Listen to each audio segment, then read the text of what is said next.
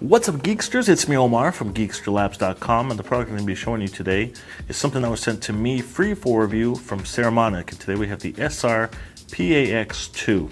So this is basically a two-channel active audio mixer with a preamplifier and phantom power, and it's ideal for recording audio from two sources and mixing them to your camera. And it retails for $160, and I'll have a link in the description below if you're interested in purchasing it on Amazon. And keep in mind that all of my audio in this review is being recorded using this mixer. So I'm using a Sennheiser AVX wireless mic system that's XLR, and that's plugged into this mixer right here. And I'm using the phantom power from the mixer as well, so it's 48 volt phantom power. Now this mixer is intended for cameras that have a 3.5 microphone jack input on them, and it attaches to the base of the camera using a tripod mount on the camera.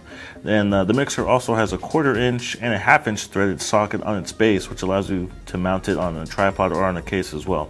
It's pretty compact and lightweight, weighing less than a pound, but it's completely made of metal, so it should be very durable and hold up to heavy use. So let's take a quick tour and check out the inputs and settings of this mixer. So on the front we have two sets of inputs that will accept a variety of mic or line level sources. So on the left we have the dual left and right XLR inputs, and on the right we have the 3.5mm inputs for left, right, or stereo. At the top we have a dial which will allow you to screw the mixer into the tripod mount of your camera. And there's a nice rubber pad on the top of the mixer so it won't scratch up the bottom of your camera. On the left side we have the battery compartment, which holds the 9-volt battery, which should give you about 5 hours of life if you don't use the phantom power. They say it'll give you about 3 hours of battery life if you do use phantom power with this.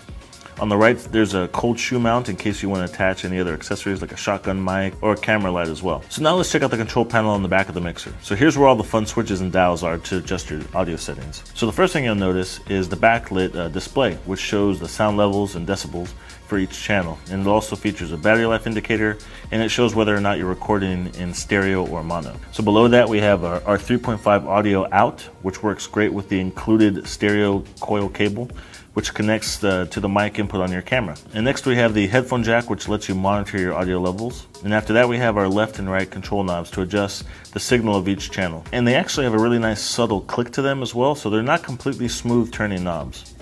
On the right we have the power on and off switch, and below that we have the mono stereo switch. So if you're only using one input channel to record like I'm doing right now, you'll want to make sure you keep it in mono setting, because then it'll split the signal to the left and right channels. Next we have the input 1 and 2 settings. Now don't forget, input 1 is for the 3.5mm input on the front of the mixer, and input 2 is for the XLR inputs, okay?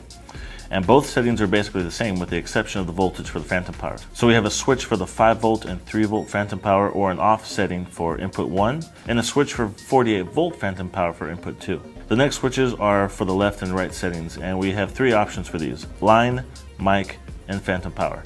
So line and mic are basically the same thing, except the mic option offers a 20 decibel gain, which you would want to use for like a self-powered microphone or a wireless mic system.